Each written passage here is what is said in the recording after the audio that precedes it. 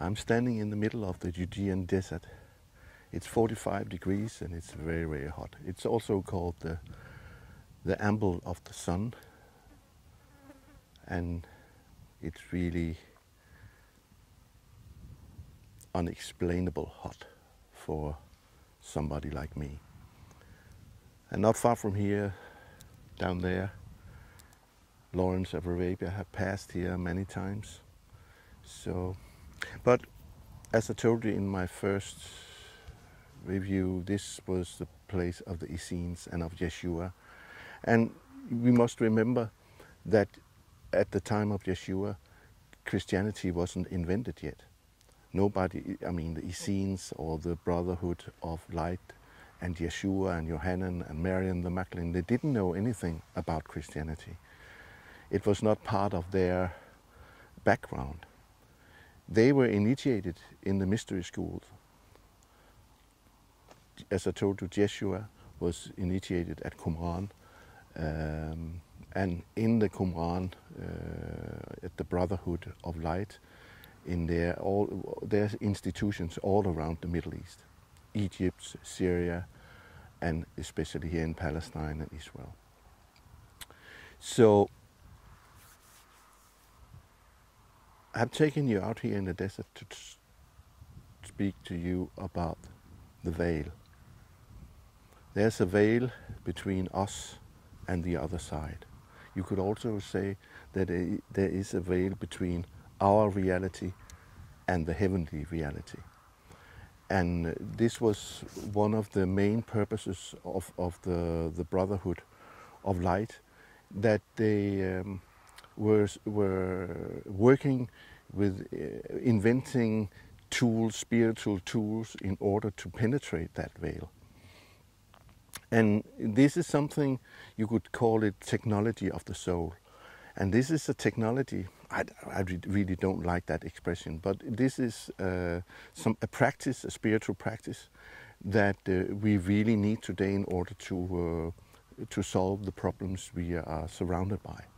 And as long as we are looking for answers all the wrong places, for example, down at the small self level, and if we don't know that there is something like spirit, we have to raise everything to the spirit level, we will never, ever find the answers to or solutions to our problems.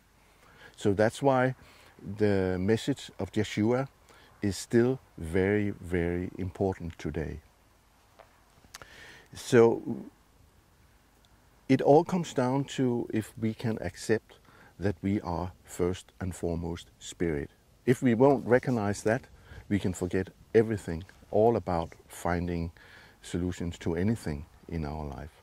That is the main purpose for us to come here, is to remember and to reconnect to spirit. And that was something that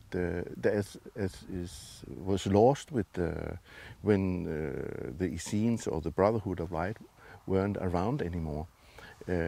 It disappeared, the knowledge disappeared with them.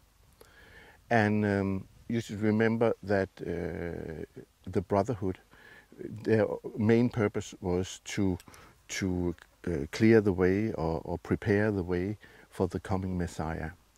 And a lot of scholars have been thinking and been doing a lot of thinking about what happened to the Essenes or the Brotherhood of Light after that Yeshua came. I mean, remember, when they found Yeshua and recognized him as their Messiah and their teacher of righteousness, their work was over. So they just followed him. They became his disciples and they became teachers in his movement. And remember, this is not a kind of church or something. A lot have been written about the church in Jerusalem, that Jacob, or James, as it's said in English, was the brother of the master, was led by Jacob. But it was not a church as we would recognize it in a classical sense. It was a movement that was set up in order to free people. Just remember, they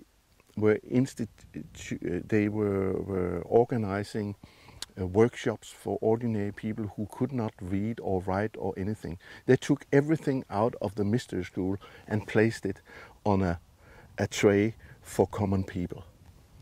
And in many ways, that became the inspiration for what Christianity is today. And despite that all this knowledge is almost lost, some of it survived in the Catholic Church and especially in the Orthodox churches. So we can still find the knowledge there, and some of the practices and ceremonies are still to be found there. But if we want to go deeper into that, what I call the technology of the soul, we have to look elsewhere.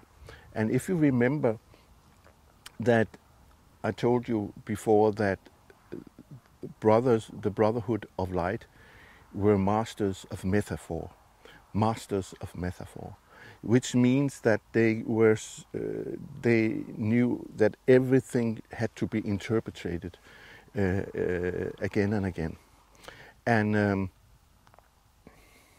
for example, when they found Yeshua, the Messiah, in Bethlehem, that was, Bethlehem means the city of bread, the city of bread. So there is a metaphor for that, of course, because Yeshua was the bread of life. So in that way, everything counts. And I mean, this is just scratching the surface, because there's so much more I could tell you about it. Remember, at the university at Qumran, they had scrolls on each and every letter. Scrolls only about one letter on all 22 letters in the Aramaic and Hebrew alphabet. And that plays a very, very important part in their wisdom and knowledge. The veil. How to penetrate the veil. If I use another metaphor, maybe you will understand a little bit of what I'm trying to tell you. When Yeshua was crucified, at the exact moment when he gave himself over to Spirit, something happened in the temple in Jerusalem. The veil that was covering the Holy of the Holiest was split in two, and the Holy of the Holiest was exposed to everyone, for everyone to see. What was that all about? The Holy of the Holiest. When we can read about in the Old Testament about the Jews carrying the tabernacle with the ark through the desert. You should remember that you and I and everybody else are carrying the ark, or a little bit of the ark, with us every day, from the minute that we incarnate on this planet till the day we leave. It is the secret chamber of the heart. That's the Holy of the Holiest. And this is something that we have to understand, that there is a veil covering, so we can live a whole life without ever knowing that everything that we were looking for was right there in front of us or inside of us. So what we really have to learn is to open up to that reality. And in my book, The Law of Light, some of the most important teachings from the Brotherhood of Light and from Yeshua is to be read there. And it is the Beatitudes, but not only the Beatitudes, but in a very special translation. Because it is so that if you don't know the key to that technology, the key is really to understand the transpersonal psychology behind the Aramaic language that Yeshua and the Essenes, or the Brotherhood of Light, were speaking. If you don't have that key, you won't be able to really understand what is in there. So I will try and read some of it for you later. But that was very much part of penetrating the veil, to have the understanding of that law of light. And it's not only of understanding, but also to practice that law of light. That makes all the difference. Remember, our teacher, the master, he said, knock and it will be opened. Ask and it will be given. What does it mean to knock? What does it mean to open or to ask? It means that you and I, have to do something. We really have to understand. We cannot just read a book about something fantastic. We can read a good spiritual book and afterwards we can say, oh wow, that was very inspirational. We have to actually take the instructions and try to practice them in our own everyday life. So to knock is to start praying, is to start meditating. And if you don't know how to pray or what it means to pray, find somebody who can learn you and tell you all about it. I have, as much as I was able to put into that small book, The Law of Light, it is there. You can go and read it there. But you must be very, very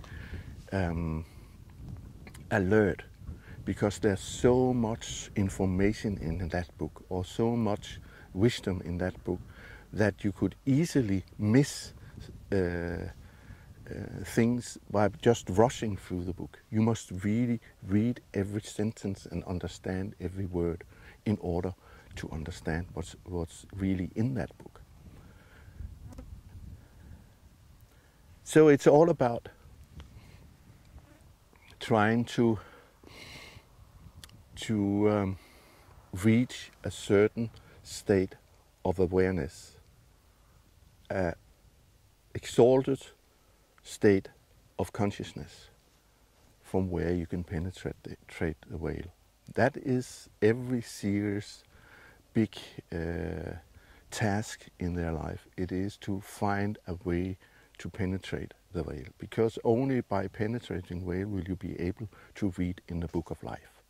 And in the book of life you can read everything on every soul there is, including your own.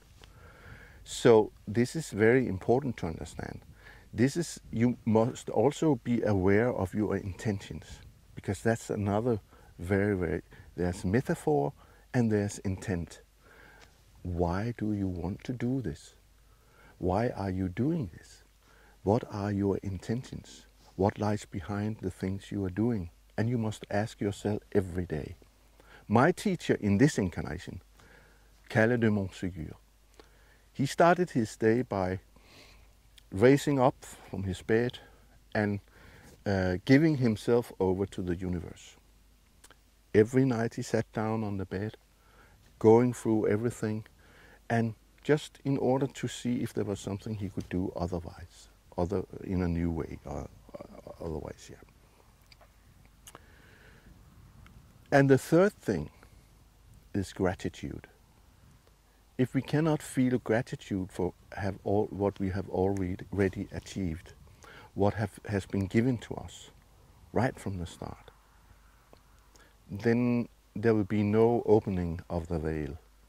We can see a lot of lower astral projections from ourselves and from everybody else.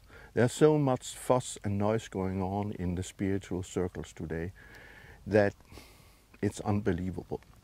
People are writing books about, I'm sorry to say, bullshit.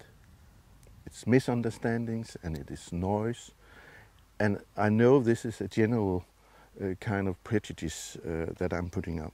But nevertheless, I have been reading a lot of books from the so-called new spiritual movement.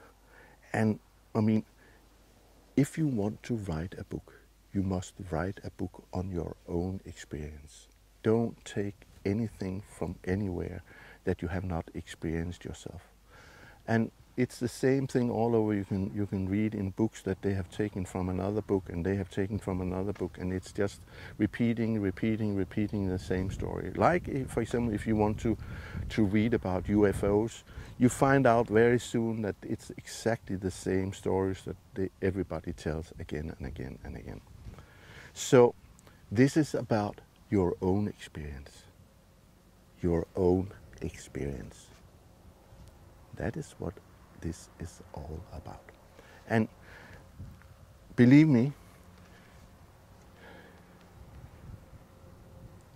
honesty towards oneself, to have the guts to see all your own shadows in the eye and invite them out to dance, that is the way to develop higher states of consciousness. Only by inviting your shadows out so they can be transformed. That is what Yeshua, he came here to tell us all about. The transfiguration was all about that. Follow my example, he said, and you will do even greater deeds than I, greater miracles. And he also said, remember, you are all children of God. You are all children of God. I'm not the only one, but I was the first one, the first soul here. I was Adam. Adam means blood and earth. And the combination of blood and earth is man. So that is on the material plane. But the most important thing was that he also, first and foremost, was spirit. And so are